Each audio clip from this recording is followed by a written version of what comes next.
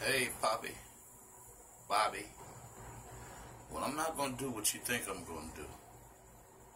But I am going to thank you for the truth finally telling us that without a doubt you lived with Bambaataa willingly. And that's all right. But what ain't all right, brother, is for you to say that other people, you know, if they lived with Bam, then they was laying with Bam willingly. But brother, then you come and tell us you lived with Bam willingly. And again, thanks for the information, brother. You knock on Bam's door, you walk in, smell like booty. You walk in, shake people's hands, and their hands is sticky, you said.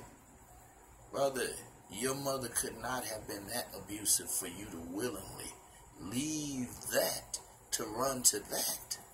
Brother, was anybody answering the door with sticky hands at your mom's house, G?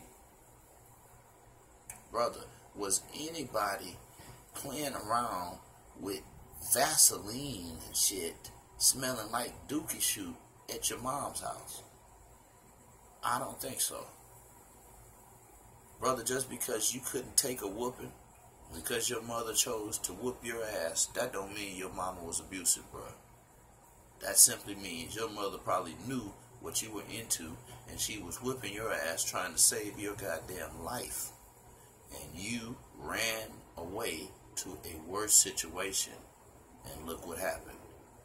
That's the truth, and we appreciate you for the truth. Finally. Now let's hear him say it. Let's hear Bobby say it. Bobby, my uncle used to live with Bam for a short time when he was young. He eventually became one of his Zulu hitters. He said Bam never tried nothing with him, but I don't believe him. Your thoughts? Let me explain something to you. It's hard, it's impossible to believe that your uncle lived with Bam and Bam never tried nothing with him. If he stayed with him, your uncle is a liar. If your uncle stayed with Bam, he is a liar and he was sleeping with him. Ain't no ifs, ands, and buts about it. Let me explain something to you. I'm glad you asked me that. If you stayed in Bam's house every single day, Bam had somebody in his house. We used to go to Bam's house, go upstairs and I was staying with Bam. See, this is what people don't understand. I used to sleep in Bam's house on the couch. See that? I used to stay with Bam. So See when that? I used to go upstairs, get me something to drink, or I'd be hanging out, and then when I go home, because when I was having troubles with... I'm sorry. I gotta point it out, brother. You stayed with him willingly. This was your choice. You were a runaway.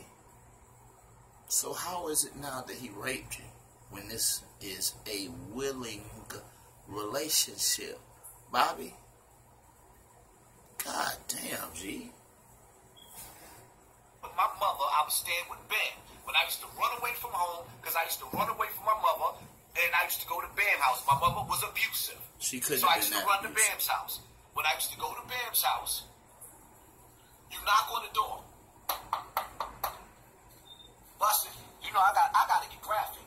Yeah, don't get graphic. But I'm gonna tell you, bro, I don't care how many days your mother whooped your ass. It couldn't have never been this bad at your house, what you about to explain. Your mother didn't put you through this. Knock on the door, go to Bam's house, right? Knock You on the door. did this. Boom, boom, boom. You open up the door. You see this right here? Vaseline. Well, You giving the niggas that as soon as you walking through the door. Niggas' hands is greasy. ugh, Nigga house smell crazy. ugh. Soon as you walk through the door and you giving niggas that night. That's why even the dudes that I never seen do nothing with Bam, I knew that they was doing something with Bam because their hands was greasy. You coming through the door, why you got Vaseline on your hands? You walk in the house, you go to the back room, you look, he got porn playing on the TV. So you two grown men sitting in the room watching porn? Right. Okay. If your uncle stayed at Bambaataa's house, he was playing with Bam. No ifs, ands, and buts about it. Well, and that's how the cookie crumbles, family. And it's the truth. it's true what you're saying. If that man was living there, he was giving it up willingly. And so were you, Bobby. You're going to have to get resigned to that fact. And, brother, will you please stop calling Ron ugly nigga? Goddamn, bro. He was raped. He was molested. How are you constantly attacking him, bro? You calling a man ugly like that constantly, and you think that ain't gay? Bobby, you got some shit to get together, brother.